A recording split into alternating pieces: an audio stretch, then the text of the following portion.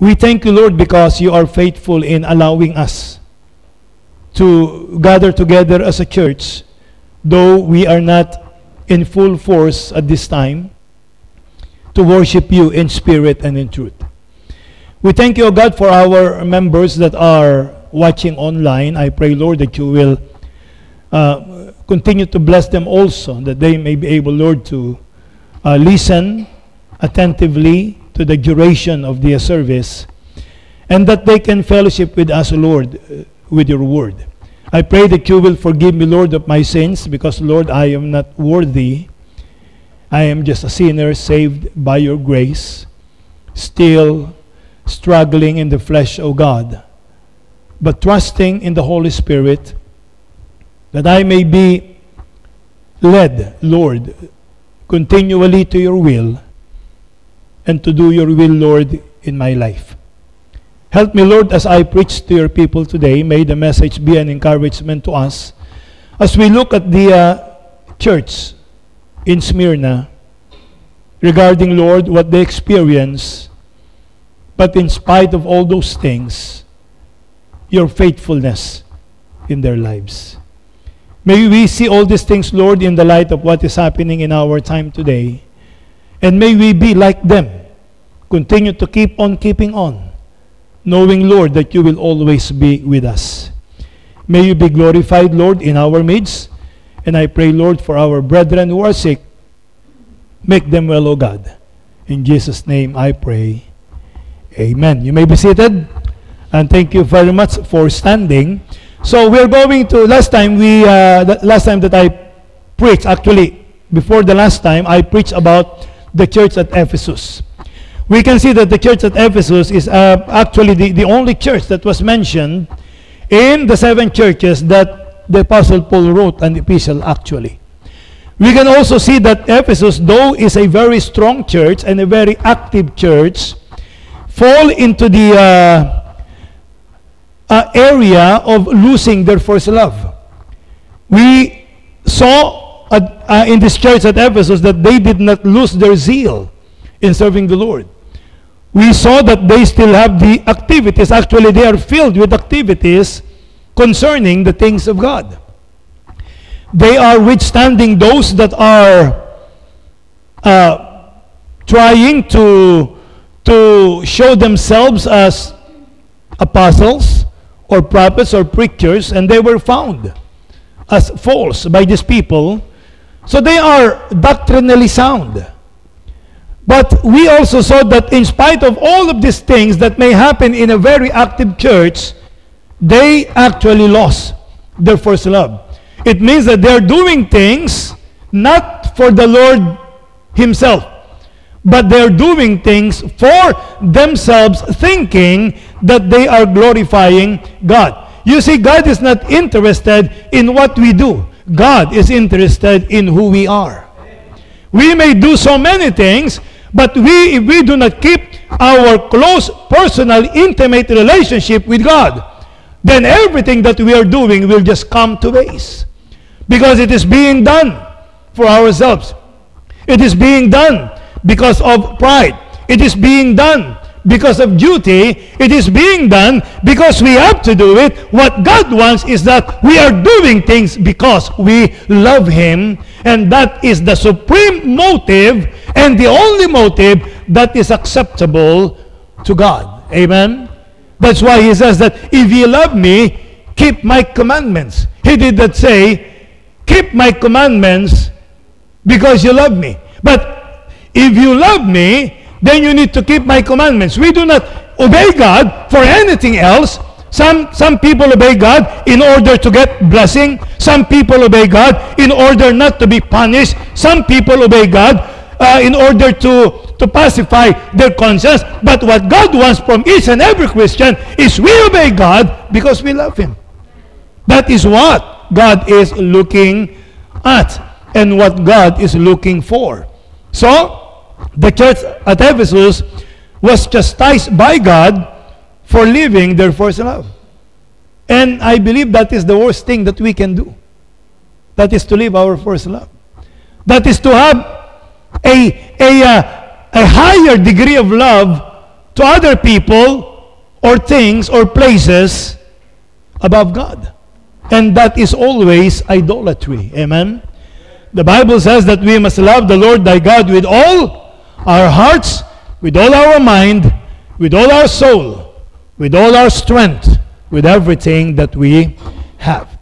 Now, going to the second church where the Lord wrote a letter is the church at Smyrna. Smyrna is the second church address in Revelation. Prophetically, if we will look at the prophetical understanding or interpretation of the seven churches in Revelation, Smyrna covers the period of AD 100 to 312. Because you might be wondering, why is it that the Lord did not, the Apostle Paul did not write any epistle to these churches? Like the church at Philadelphia. It is a very strong church, a very good church, a church that loves God and loves everybody. So why is it that there is no epistle written to the churches at Philadelphia? Well, because if you will look, even at the church in Smyrna, there was no epistle written because they covered the period AD 100 to 312, and this was the time when the Apostle Paul was no more. So he could not possibly write a letter to them, or it was established by the Christians who were scattered abroad during the time that the Apostle Paul had finished writing his epistle to the churches. But God saw to it that he wrote a letter to these churches, making us understand that there are so many different facets in the life of a church, not only during those times, but even in our time. Amen. So, AD 100 to AD 312, just short, 1 year short of the time of Constantine the Great, when he made Catholicism as a strong religion. When he started to baptize his soldier, seeing a sign in heaven like a cross, and seeing a phrase that says, in hoc signos vince, by design conquer. So he interpreted that God wanted him to become a Christian in order for him to conquer the world. So the population, Smyrna is about 40 miles north of Ephesus.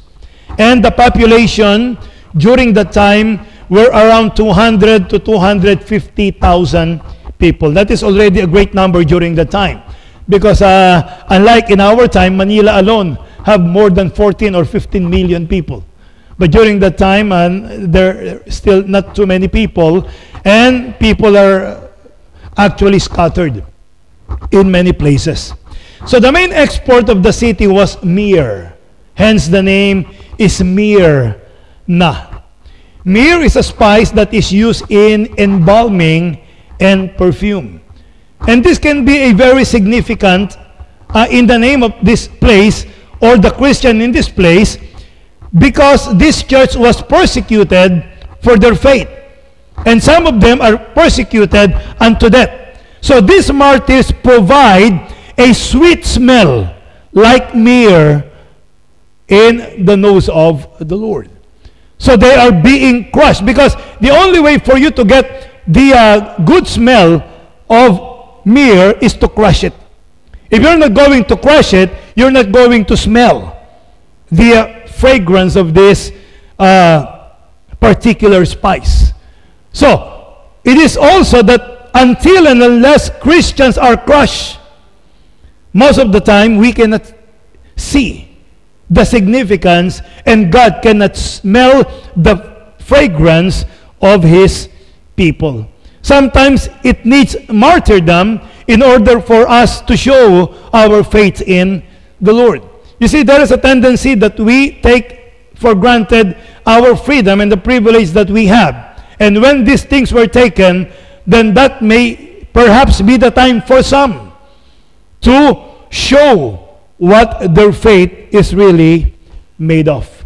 And it's so sad that sometimes that time is needed in order for us to realize the importance of the liberty, the freedom that God is giving us. Amen? Like for example, today, in the Philippines, in America, in most places in the world, we are free to gather together and worship the Lord, except because there is a pandemic now. But before this pandemic, we are free to gather, and yet some Christians do not even go to the church. And they even try to do other things or go to other places than worshiping the Lord during Lord's Day. So we take it for granted, and once it's taken away from us, then we are going to miss gathering together and worshiping the Lord together in a place where the Lord called us to gather ourselves. So Smyrna is what we call architecturally famous. It is easily the most beautiful city in Asia Minor during the time. Alexander the Great even determined to make Smyrna the model Greek city. So we know that Alexander the Great almost conquered the world. And he wanted to make Smyrna as the model among the city in Greece. So they said that if you will go to Smyrna and you will go to a high place overlooking Smyrna, you will see the arrangement of temples that it is like a crown. That is why they call Smyrna as the crown of Asia. That is how beautiful is Smyrna. So many temples, paved road. They even said that there is a golden road in that particular city. So it is architecturally famous. Not only that, but economically, Smyrna was flourishing during this time. Why? Because it is a port city. And if you are a port city, there is a great activity of international trade. So Smyrna was economically prosperous during this time. So you can see that if you're looking at the different cities during that time, one of the most prosperous city is this place, Smyrna. And not only that, but politically, Smyrna was faithful to Rome. Smyrna is known for its faithfulness to Rome. During this time, there were 6 cities that were nominated to build a temple for Rome, and Smyrna won that nomination. They were chosen to build a temple in honor of Rome. So they are known for their faithfulness to Rome, with unquestioned allegiance to Caesar and whoever will be the emperor of the Roman Empire. So this is Smyrna. It's a beautiful place. It is a prosperous place. And it is a place that is dedicated to the glory of Rome. And that is the reason why the church here in Smyrna was persecuted, because of their opposition to sin and to idolatry. If you're a Christian, you need to oppose to sin. You need to oppose to idolatry. So when you do that in a place where they make the emperor as God, then you are in great trouble. So it is very much the same in our time today, wherein we need to oppose to the sin that is happening today, but as we do that, we are being singled out by society, like the LGBT community. Because we speak something against it, we are being judged as bigot, we are being judged as hateful, we are being judged as intolerant, while all the thing that we are actually doing is opposing sin so that righteousness will continue to bloom. But they said that church is not essential anymore. In other places, church is even being labeled as a group that is trying to disturb peace in society. Why? Because we do not want to accept all kinds of people. We only accept people who loves the Lord. We love all people, but as a church, we must always be opposed to every sin and idolatry that is happening in our world today. Amen. And that is the reason why the church is being persecuted. If the church will stand for what is right, there will always be persecution. But if the church will not mind what is happening around him, then there will be no persecution. But that church cannot glorify God in his life, her life. That church is not going to be a sweet-smelling savor in the nostrils of the Lord. But it is a church that will lose its glory. So, the church of Smyrna is considered as the martyr church. So, let us look at this church that faced persecution but was encouraged by the Lord Jesus Christ to continue on in despite of all these things for His glory. Let us look at our text in Revelation chapter 2, verse number 8. The Bible says here, "And unto the angel of the church in Smyrna write these things, saith the first and the last, which was dead and is alive." You see, this letter was written to the angel and to the church. Not to the angel that's flying, but to the pastor and the church at Smyrna. We know that the church means a called out assembly. Amen. In a particular locality. This letter was written only to Smyrna, but secondarily, it is applicable to all churches. But primarily, this letter is written to Smyrna during that particular time, only in that particular place. That is why a local church is a called-out assembly in a certain locality. That's why a person cannot be a part of a church where he does not live. That is impossible. That is a misnomer. That is not practical, and that cannot happen, because you cannot assemble when you are away from the assembly. So it is a called out assembly.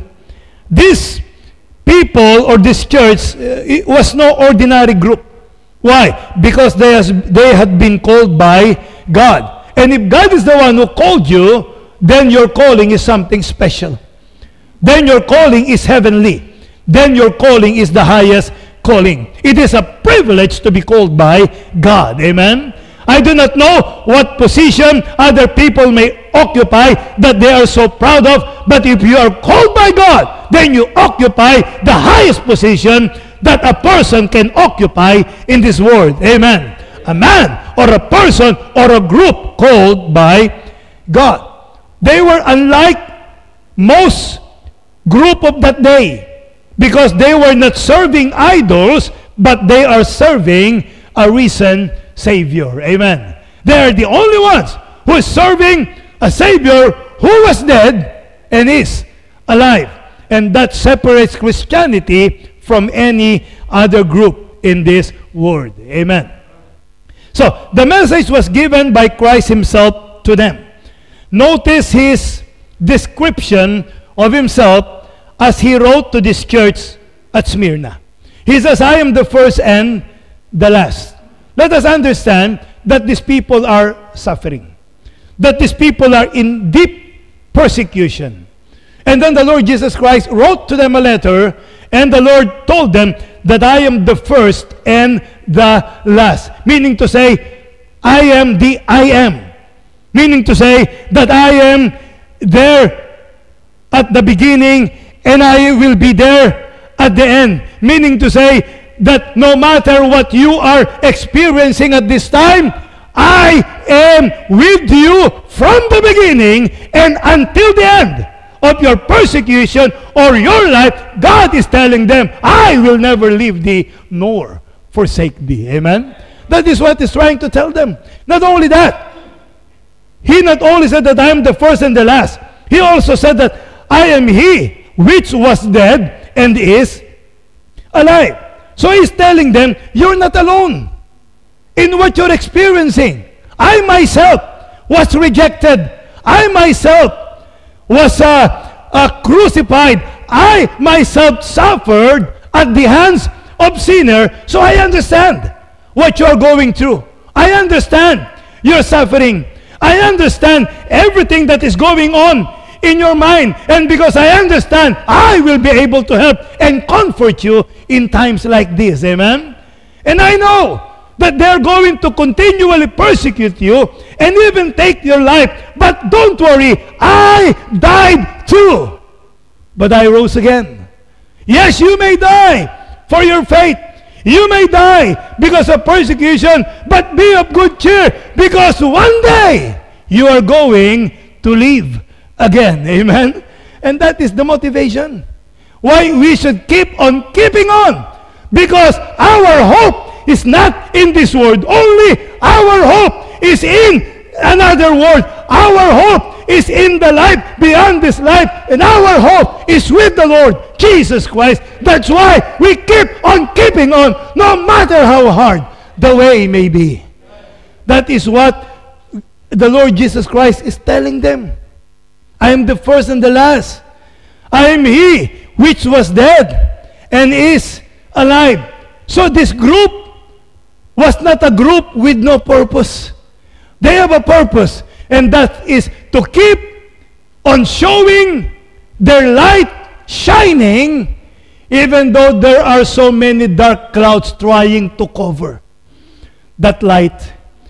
To continue to be the salt of the earth, even though life is being squeezed out of them. But they need to keep on keeping on, because in the midst of all of this, God is always with them. Amen. This was not a group with no future, because their future is already secured. That even if they will be a martyr to that, they are going to live again with the Lord Jesus Christ. Christians, this world is not our home. We are just passing through. All our treasures are laid up somewhere beyond the blue.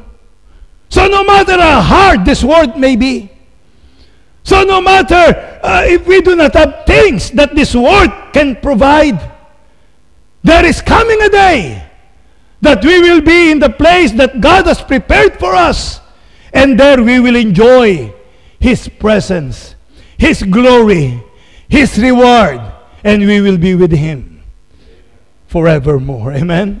That's how, no matter how hard it is, we keep on keeping on. We keep on pressing. Why? Because we are the church of the living God. And Jesus was our authority for existence, and is the reason why we keep on pressing on by the grace of God. And that is what we have today. We are not serving a dead idol, but we are serving a risen Savior. Amen? And because He lives, we can face tomorrow. Because He lives, then we should not fear, because we know that He is sitting at the right hand of the Father, interceding for each and every one of us. Like Job, we can say, I know that my Redeemer liveth. Amen. He's alive. We're not like other religions who are serving a dead person. We're serving a person who cannot help them. But we're serving the true and the living God, and the God who experienced everything that we're experiencing, yet without sin, but He was able to succor or help us because He knows what we are going through. Amen? That's why in verse 9 He says, I know thy works. So that is our God. Amen? God knows everything. God knows what their position is, and God knows what they are experiencing. So, God knew where they were and the problems that they face. And do you know who our God is? Can we turn to Nahum chapter 1, verse number 7? You see, when there is problem, when there is trouble, we need not be sad or despondent, because look at our God. The Lord is good, a stronghold in the day of trouble. You see, most of the time, we will know God more intimately during the times of trouble, during the times of crisis, during the times of problem, when we find our backs back is against the wall, where there is no more way to escape, not even to the left nor to the right. When we think that everything is lost, when we think that there is no more hope, God said that He will show Himself strong in the day of trouble, and He knoweth them that trust in Him. Amen? That is our God. So when trouble comes, who are you going to call? The Lord Jesus. Amen? Huwag yung Ghostbuster. Walang maitutulong sa atin yan. Amen? So He knoweth them that trust in Him. You see, during these times, we may feel that we are alone. But remember, Christ knows those who are His. And He knew what's happening in our lives. And He is able to help us if we will continually trust the Lord. Amen? So, He knew some things about Smyrna. You know, it's interesting that among the 7 letters in the 7 churches of Asia, only 2 were never rebuked or chastised by the Lord. The church of Smyrna and Philadelphia. But the 5 other churches were sharply rebuked by the Lord. So we can see that even though Smyrna is maybe suffering the most intense persecution, God did not see anything or reveal anything that is wrong with this church. Amen? So you see, sometimes in the midst of persecution, Christians are keeping their purity. But in the midst of freedom and plenty and prosperity, the churches is playing with sin. And is actually moving away from the holiness that God wants her to have. He says, I know thy work. Christ was aware of the work that they are doing through the faith that God has given them. He realized they were laboring in the harvest, even in the face of death. You see, it is very hard to win souls when you are persecuted. It is very hard to win souls when the government or the authorities will punish you when you are caught doing that. It is even hardest to win souls when by simply doing it, it will cost you your life. You see, in our time, we can do soul winning almost any time or even every time. But we do not do it. Why? Well, maybe we're waiting for persecution. I hope not. But that is something that we need to do as a church and as a child of the Lord. But one thing that we need to realize here is that God is aware of our works. It may not be payday at the end of the month, but if we are laboring for Christ, payday is coming soon. Just keep working for the Lord. Why? Because He is aware of what we are doing. You may feel that your work is in vain or unnoticed by people, but keep on pressing on because God has a book and everything that we do is written in that book. Amen? And we will be rewarded accordingly by the grace of God. Do you remember at the conclusion of Paul's great presentation of the resurrection in 1 Corinthians chapter 15, after he said that we will die, yes, but like Jesus, we will live again, and then death will have no more sting against us. And in that conclusion, he says, therefore, my beloved brethren, be ye steadfast, unmovable, always abounding in the work of the Lord. For as much as ye know that your labor is not in vain. Your labor is not in vain. What you're doing, God knows. Your labor is not in vain. It may be in vain in the sight of men. It may be in vain in the sight of other people. It may be in vain in the sight of your relatives and loved ones. But let me assure you today that our work is not in vain in the Lord. And that is what really matters. What we are doing for God and how God sees what we are doing for Him. So He says, I know thy works and tribulation. Not only that He knew their work, but He knew their tribulation. God was aware of their tribulation. Tribulation has a meaning of pressure or pressing together. It carries the idea of a great millstone. Alam natin yun yung unang panahon, yung iba pagka nagagawa tayo ng galapong. Ang tawag doon? Kung ano man yun. Di ba? Yung grinder. Talagang ilalagay mo rin yung bigas at talagang pag dinaanan nun, madudurog. Lalagyan mo ng tubig, magiging liquid. It has that idea of crushing and grinding the chaff from the wheat. So he was aware of the great pressure that these people are under. What's this pressure? Number one, they were attacked politically. Political persecution is very hard. Because political persecution is backed by the government. And there is nothing that you can do if you are politically persecuted or if you are politically attacked. They were being snatched out of their homes, even without arrest warrant.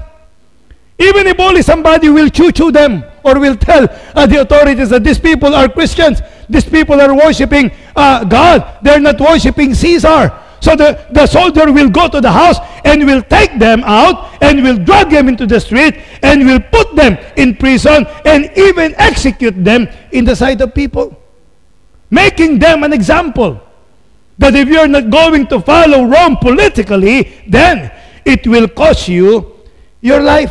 You see, during this time, Rome expanded her kingdom. And with the expansion of kingdom, there will be diverse people. Iba-ibang tao, iba-ibang kultura, iba-ibang custom. So, it is very hard to unify diverse people. Sa Pilipinas nga lang, pag pinagsama mo Kapampangan at Bisaya, mag-aaway. Kaya nga ang church minsan ang hirap. May Kapampangan, may Bisaya, may Tagalog, may Ilocano. Pagdating sa contribution, ayaw ng Ilocano. Pahirapan. Hindi. Talagang tight ang hawak nila. Pagdating naman sa yung mga activities, ang mga Bisaya, very active. Mga Kapampangan naman, iitim ako. Masyadong Kapampangan, conscious sa itsura niya. Pagdating naman sa lutuan, kahit ikaw iluluto ka ng Kapampangan at maglalasa kang masarap.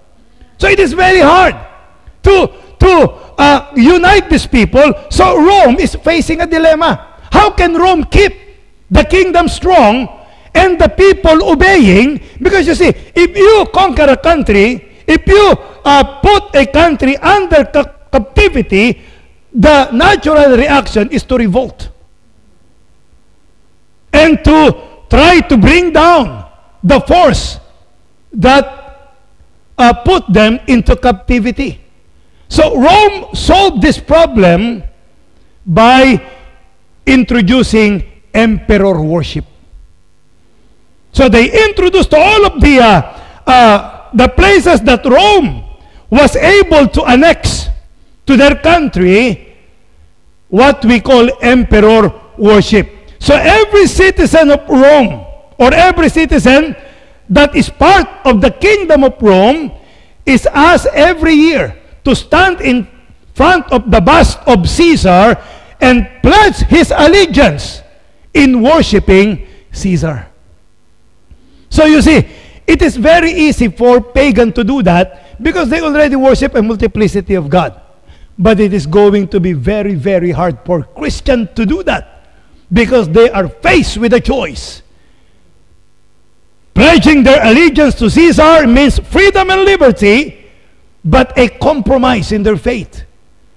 And giving their allegiance to the Lord Jesus Christ is something that they must do, but it can cost them their lives. So by doing so, Rome was able to pinpoint and identify potential problems in every country that they were able to annex, so they can easily crush a revolt that may happen. But those that suffered much are the Christians, because they could not give their allegiance to Caesar. They can only give their allegiance to the Lord. Hence, the political persecution of the Christians during the time.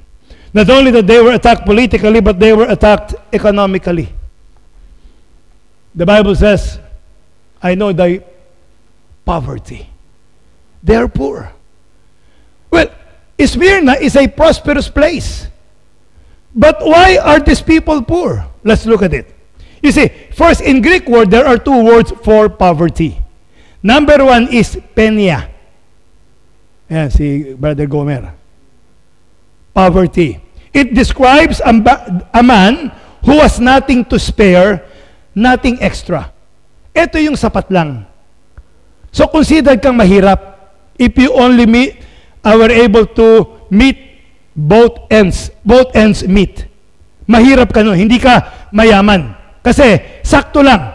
Tanggap, gastos, walang sobra.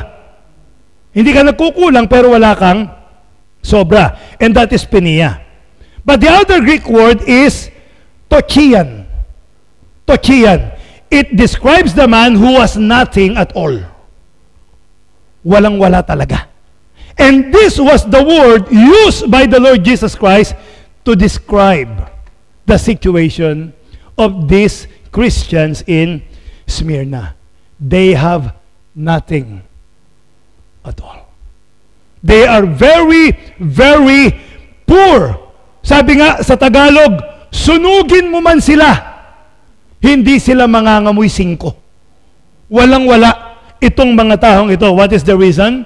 Well, during today's health and wealth movement, sad to say, even the Baptist churches were infiltrated by this philosophy. These churches will be condemned.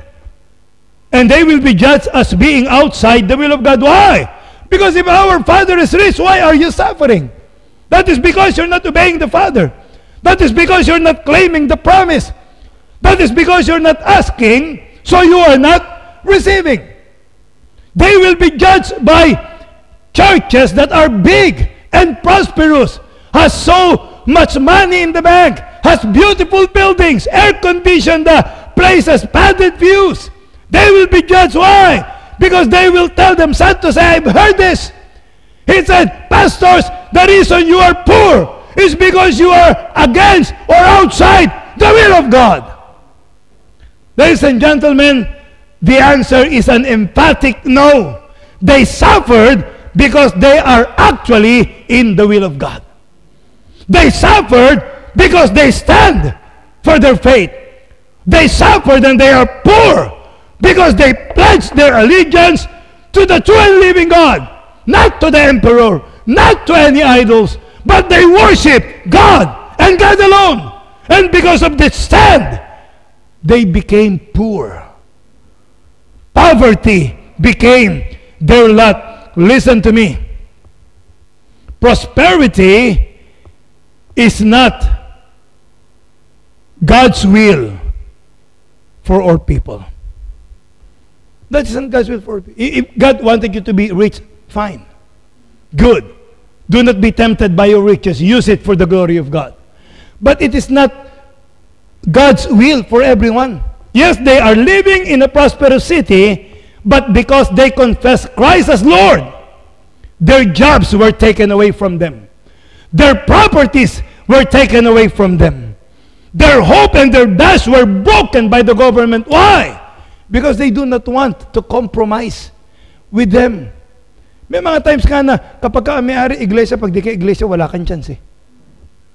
They will not give you any chance because you are not part of what they believe. So here, they were destitute. Here, they have no money. Here, they are suffering. Here, they are in deep poverty. But to Christ, He says, thou art rich. Amen? And that's what matters. Even though we may not have things in this world, even though we may not enjoy the things that this world can offer, what is important is that in the eyes of the Lord Jesus Christ, we are rich. Amen? You see, Christ's set of value is different from the world.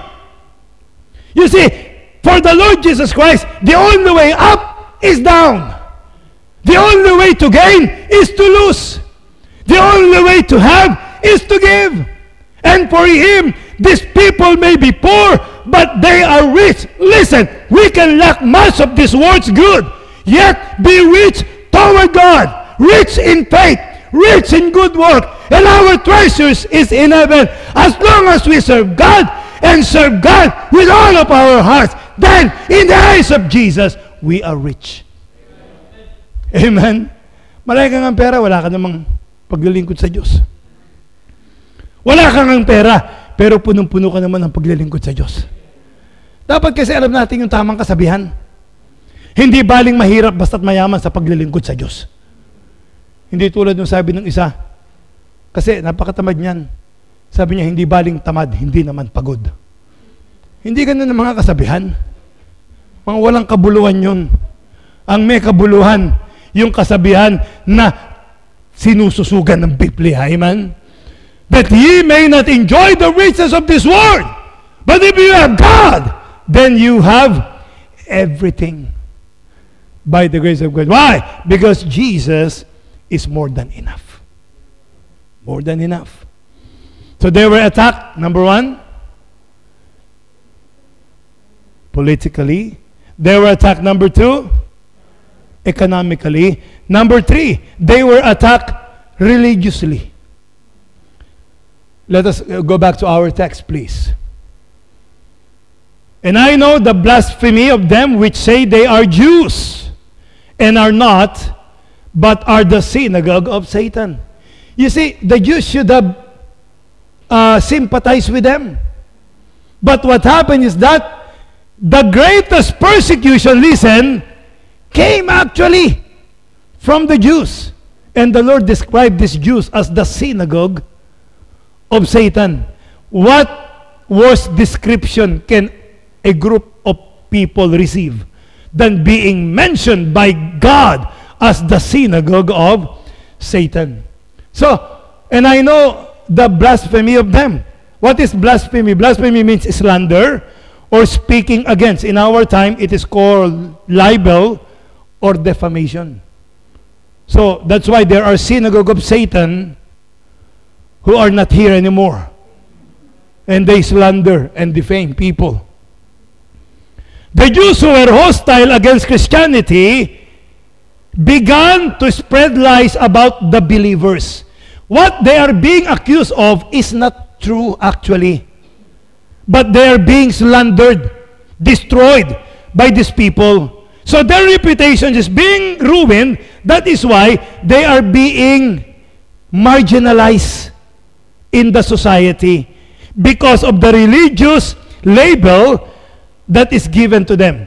Pastor, what are the accusations that they are spreading against the church in Smyrna? You will be surprised. Number one is cannibalism. Pastor, where did you get that cannibalism? Well, don't you know they celebrate the Lord's Supper? And during the Lord's Supper, the Lord says, take my body and eat and drink my blood. So they said that these people are eating the actual body and drinking actual blood, therefore they are cannibals. So it's being spread in the society against them. That those Christians, we cannot trust them. Why? They are cannibals. There is a danger that they will even eat us when they have eaten each other. So they are cannibals. Not only that, they were even labeled as atheists. Just look at the irony. They are the ones who is worshiping the only true and the living God. Yet they were called atheists. How? Because they refused to worship the pagan idol, the gods that were enshrined in pagan idols. So because they do not worship the gods of these people, they were labeled atheists, that they do not believe in God or in gods. So that is why they were persecuted religiously by being atheists. Number 3, they were accused as sexual perverts.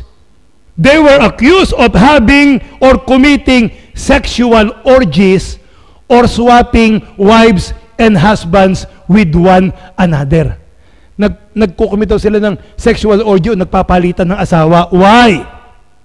As they speak of being members of one another and loving one another. So for the pagans, they said that they are loving, sexually involved with one another. And not only that, but they are accused of breaking up families. Why? Because of their message calling for highest allegiance to Christ. Remember the teaching of Christ? Whosoever will not hate mother nor father is not worthy of me. So that is why they were accused of breaking up families. That is why these people are the most hated people during that time. That's why they were persecuted like this. They are persona non grata. They are undesirables. They are parasite, and they are menace to society. That's why they should be rounded up and destroyed, just like the Jews during the time of Hitler. That they should be annihilated. Because of who? Because of the synagogue of Satan. They were called synagogue of Satan because these Jews oppose everything that is God, that is good, and that is godly. And people who do not worship the true and the living God will always find a way to accuse us of in order to destroy the good things and the godly things that we are doing for the Lord and even for society. So they were attacked politically. They were attacked economically. They were attacked religiously. And of course, they were attacked physically. Look at verse number 10. Fear none of those things which thou shalt suffer. Behold, the devil shall cast some of you into prison. So this is political. That ye may be tried, and ye shall have tribulation 10 days. Be thou faithful unto death, and I will give thee a crown of life. So this church had suffered, and this church continued to suffer for the Lord Jesus Christ. As I have said a while ago, the Roman officials will break into their homes and arrest them, arrest the believers before their family, in front of their family. They will drag into the street, into the Roman prison, and sometimes executed in front of so many people, making them an example of what will happen to people that will not worship the emperor of Rome. But Pastor, what does it mean that they will be, they shall have tribulation 10 days, only 10 days? Well, this is not literal 10 days.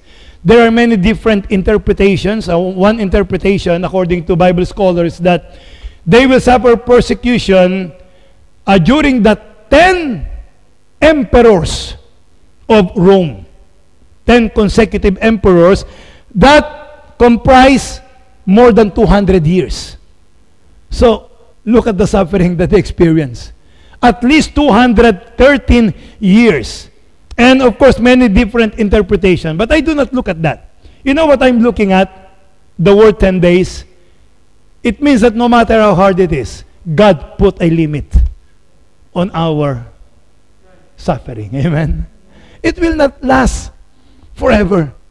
No matter how hard it is right now, one day, it's going to end. No matter how dark it is right now, one day, we will see the silver lining.